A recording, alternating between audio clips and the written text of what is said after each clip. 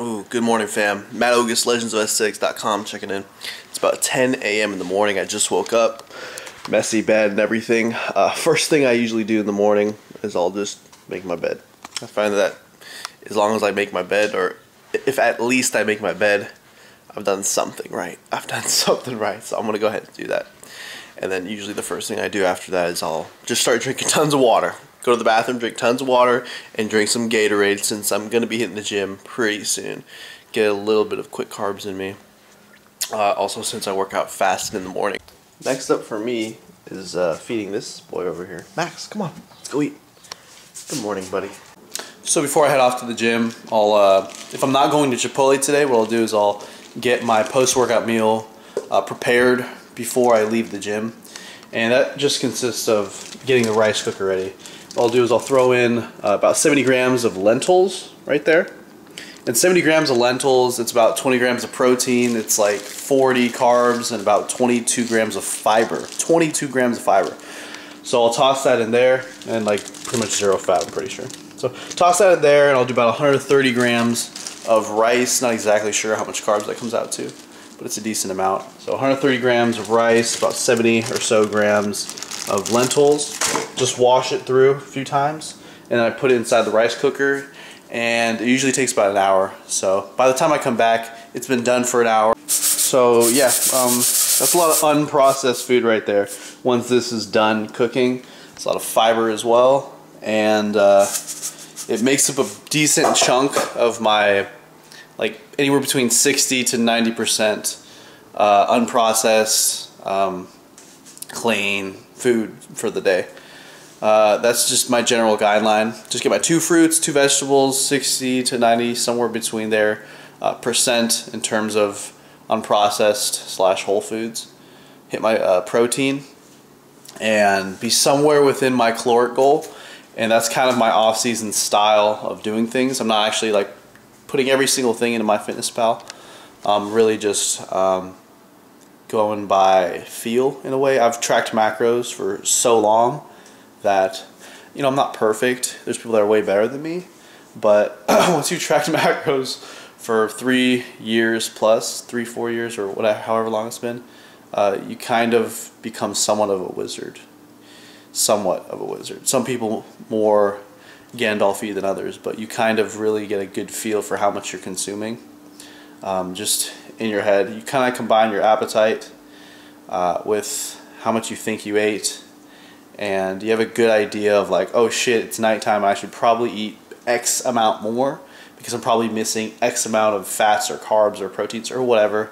And honestly, just don't let it stress me too much. And I've been doing a pretty good job because the scale has been going up steadily at around the rate that I want it to, somewhere between 1 and 2 pounds a month.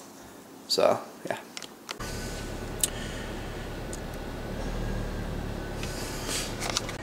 Glutes of Peace, brought to you by Gymshark, www.gymshark.com. Thank you for the awesome pants that I'm wearing and that I wear to all of my leg days. So today's workout, I'm showing you the first, third, and fifth set of deadlifts. I'm using 415. I ended up doing 5 sets of 7. I wanted to go beltless on these, but on my second set, I actually had a trainer really close to me working with an elderly man, and I didn't want to start any issues. So I was like, all right, I'm gonna have to let the weight down a little, you know, kind of soft. So that's why I put my belt on, so that I wouldn't accidentally lower the weight too fast. Which, if I had my way, I'd lower that shit real fast.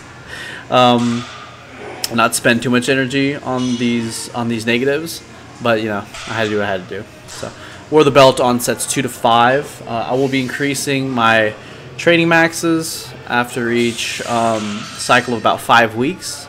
Currently 550 is the training max that I'm working off of for sumo deadlift, even though I'm pretty damn sure my max is actually higher than that. So I'll be adding 10 pounds every 5 weeks or so to that. And for my upper body lifts, I'll be adding 5 pounds every time I cycle all the way through. And I kind of like I really enjoy the way I'm doing it. And it's like, why don't I just do Wendler? The reason why I like this is With Wendler, you're working with 85%, 90%, or 95% for of the training max, and you pretty much just kind of go all out. So you hit like a high RP 9 to 10, and then you drop the weight normally to 50-60% for 5, 6 to 10, or you just do other accessory work. But with the way I'm doing it right now, I am working with percentages between 75 and 85%, but overall more volume around that load, around that weight. So I definitely like it like this compared to what I was doing with Wendler. All right, back home. Max over there said hi to me. All right, guys, back home, sipping a protein shake, 50 grams of protein on the way home. I like to take care of a banana or two as well, especially if they're starting to get ripe. And while I'm cooking up the vegetables that I'm going to eat with the lentils, rice, whatever meat source I choose, whether it's some sort of like egg substitute, tuna, fresh chicken, canned chicken. I'll put all that shit together, and I'll either add like teriyaki sauce with some soy sauce with a little bit of barbecue sauce, or I'll put in salsa, and then that's the meal right there for my post-workout.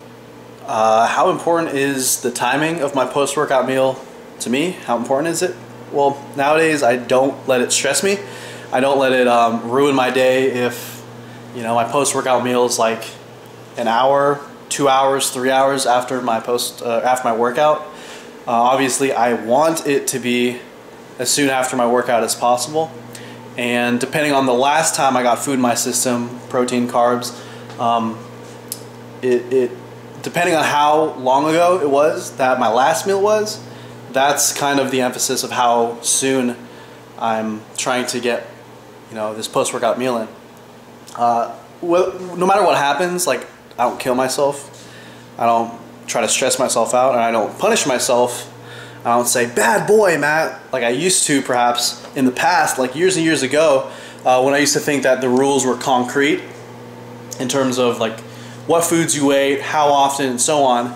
You know, it caused a lot of stress up here, emotionally and mentally, and just, and that's not good for you. Not good for you at all. Not at all. So, of course, if I train fasted in the morning, I like to get my food in pretty much as quickly as possible after that workout. That's why I keep protein powder in my car, and sometimes even a carb source. Maybe I'll bring a banana with me, and I'll eat that on the way home. But look, for me personally, if it's a while after my workout, not a huge deal. Especially if I ate before the workout, then it's even less of a big deal. If I train fasted, it's more of a big deal to get food in quicker after my workout. For me, at the end of the day, I know that what matters most is the total quantity of fat, carb, protein that I take in. That is the most important thing. Of course, the calories that I take in is at the top. The next level is the macros that I take in. And way down the list is the timing of the nutrients and so on. Except for when it comes to your pre-workout, except when it comes to timing in regards to your workout. For me, for example, depending on how many carbs it is, how much total food it is, like for me to eat like a big breakfast before my workout, I really need quite a bit of time to let that digest. Personally, I can't, like, I know a lot of people who can eat the same size meal that I would eat for breakfast, and they could work out 30 minutes to an hour right after that meal, whereas I need 1.5 to 3 hours for me to feel right, you know, for me to feel like, okay, you know, it's mostly digested, you know, there's not tons of food in my stomach. Otherwise, I just feel like crap during my workout. So that is probably the most important meal in terms of meal timing. It's whether you have any pre-workout meal or when your pre-workout meal is in reference to the actual workout. You gotta find the level of total nutrients as well as the timing between the meal and the workout that really fits you best. For some people, maybe it's just 25 grams of carbs 30 minutes before the workout. For some people, maybe it's 50 grams carbs an hour before the workout. You have a lot of days on this planet to experiment and try to find what works best for you. Personally for me, and you guys probably know this if you see my videos for a while, if I'm in a caloric surplus phase of my life, I like to train fasted. Well, mostly fasted. Like as soon as I wake up, I'll drink lots of water, but I'll also sip on Gatorade on my way to the gym and throughout my gym session. So that's kind of like my fasted style of training. In the past, I used to just train with nothing really in me at all. But I like to get some Gatorade nowadays. I've noticed that I really enjoy that. And when I'm cutting, when I'm on a caloric deficit type phase, I do like to get a pre-workout meal in. And like I said, quite a bit of time between that, I'm sorry, I'm running around. Quite a bit of time between that pre-workout meal and that workout, also depending on how much food it is. So I have a good gauge of, okay, if I eat this much food while I'm cutting as my pre-workout meal or as my breakfast, I'm like, okay, this many carbs in this form, I probably need X amount of time. So I recommend you try to find the amount of time, the amount of carbs, the amount of total food that works best for you, whether you're bulking, whether you're cutting. There's two different main phases of your nutrition cycle, or whatever you want to call it. Find all of that out for yourself, and it'll really aid you in your training. And currently I've really found what works best for me. And of course too, it's not just the total, for me it's not just the total amount of carbs or total amount of nutrients, it also matters like what form. For example, if I have, let's just throw some numbers out there, say I'm in my caloric surplus phase, if I have 75 grams of carbs in the form of Gatorades or dextrose or whatever, I'm going to need a lot less time. I'm going to at least feel like I need, performance-wise, a lot less time to digest that when it comes to working out, compared to if I'm eating 75 grams of carbs of like sweet potato. But that's not usually my breakfast anyway. Usually if I eat breakfast when I'm cutting, it's like cereal of some sort or a combination of cereals. Usually if I have that, I'm gonna need more time compared to, say, liquid carbs. So that's just another little thing when it comes to me and how I eat. Yeah. Hopefully this makes sense for you guys. Not trying to confuse you. Quick summary of what I just said. Usually for most people you're either bulking or cutting. Try to find the right amounts of food for your pre-workout. If any food before your workout, try to find the right amounts of food, as well as the perfect timing of that food before your workout. So the quantity of total nutrients, types of foods, which actual foods, as well as the timing. Try to figure that out. You have so many days on this planet to figure it out, so just start experimenting and find what works best for you. Okay guys, so I'm finishing up the day. I'm gonna kind of sum things up today, and how I normally do things in terms of what I eat. And sorry, I had that. Here I have a Chipotle burrito. It's like a 3-pound, 1.9-ounce burrito. It's about 10 o'clock at night. I usually go to bed lately around 1 or 2, sometimes 3 a.m. in the morning, usually around 2 a.m. in the morning. So if it's 10 p.m., try to go to bed at 2 a.m., about 4 hours, though it's probably going to take me an hour to eat this. So we're probably looking at 3 hours by the time I finish eating this and the time I go to bed. I try not to eat too late in the day, not because of meal timing, this and that, or the 6 p.m. haunting. Honestly, I try to cap things off, like I try and get all my food in, 1 or 2 hours at least before I go to bed, simply because I find it easier to go to bed when there's not tons of food in my stomach. And sometimes I don't like trying to go to bed with lots of food in my stomach. Sometimes I just don't like it. It's kind of uncomfortable. Plus sometimes I'll wake up feeling slightly uncomfortable compared to when I give myself more time for the food to digest. And plus sometimes, if I eat too late in the day, it kind of messes up my sleep cycle because it makes it harder for me to sleep, and I go to bed later and just messes things up. So if I had to guesstimate the macros for today of everything, and that includes the Gatorades when I woke up, protein shake on my way home, 2 bananas throughout the day, an apple, the rice dish that I had with the rice, lentils, green beans, tuna, and the sauces, and this meal here, which is big ass burrito and this bowl of veggies right here, I probably give myself an estimated around 60 to 65 grams of fat, plus or minus 10, who knows. So it could be anywhere between 55 and 75 grams of fat, I'll just say. Simply because this right here is the main source of fat. Normally, a double wrap burrito, if it's not extra everything, will have around 40 grams of fat based on the nutrition on the website and my fitness pal and whatnot. Now, let me just double check real quick. Yeah, normally a standard size double wrap burrito will have about 40 grams of fat, 160 carbs, and 68 grams of protein. But this is a super-sized burrito, way larger than a regular sized one.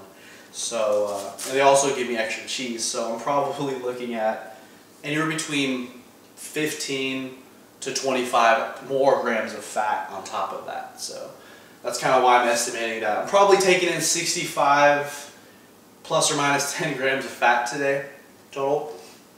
Around 450 to 500 carbs, right around there. And 225 to 235 grams of protein, since I had 2 shakes, 2 cans of tuna, and this burrito. So probably around 235 to 240 grams of protein. Kind of went low on the fat today, to be honest, since I only took in around 65-ish, plus or minus a little bit.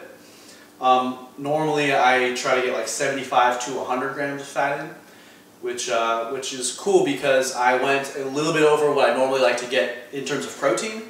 I like to get 200 to 225, and I got like 235, 240. And I also went a little bit above where I like to get my carbs. I usually like to get like 400 to 450, but I got like 450 to 500. So, to be honest, the caloric goal is pretty close to where I normally get it, and I'm not too off in terms of protein. So I'm pretty cool with that. And another thing is I really don't even like worry about these things too much, especially this much into like an off season for me. As long as my gym performance is increasing and increasing and increasing on a regular basis, you know, also assuming that my programming is intelligent, my form is intelligent, and my effort and motivation is up there, and I'm not, you know, overtraining and killing myself, and the scale is going up slowly between 1 and 2 pounds a month, I'm doing pretty good. And you also can't forget that today I had 3 servings of fruit and around 5 to 6 servings of vegetables. This right here is like 2 servings of spinach with a serving of a serving of carrots, so that's like about 3. And then earlier I had between 2 and 3 servings of green beans. We'll just say 2. So I had about 5 servings of vegetables today, 3 fruits. Fiber-wise, I had a shitload of fiber. I had about, oh my gosh, I had like 20 grams of fiber just with the Asian rice stuff. I had fiber with the apple and a little bit of bananas, and I have plenty more right here, so I had a lot of fiber. And yeah, that's basically my day, how I did things today in terms of nutrition.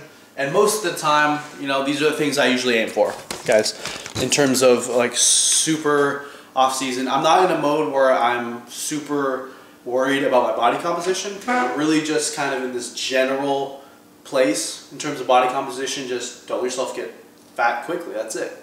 Keep that weight gain progress slow and steady. 1 to 2 pounds a month. As long as I'm increasing strength on my lifts and all these other things. Doing pretty good.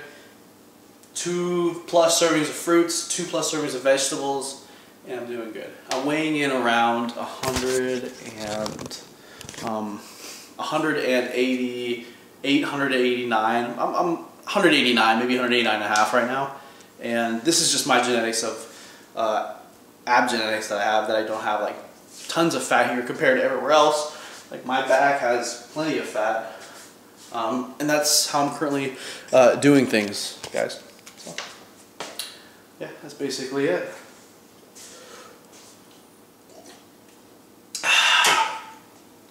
Macros. I super off season, hit my protein goal, somewhere near the caloric goal. without being super high in fats, crazy low in carbs, or crazy high in fats. Excuse me, crazy high in carbs, super low in fats.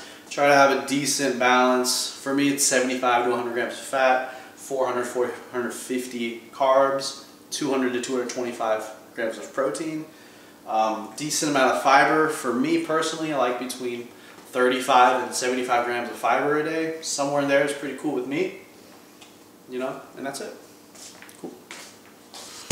Oh, anyways, guys, had a long day. Gotta go finish this burrito now, and I hope everyone has a really good night.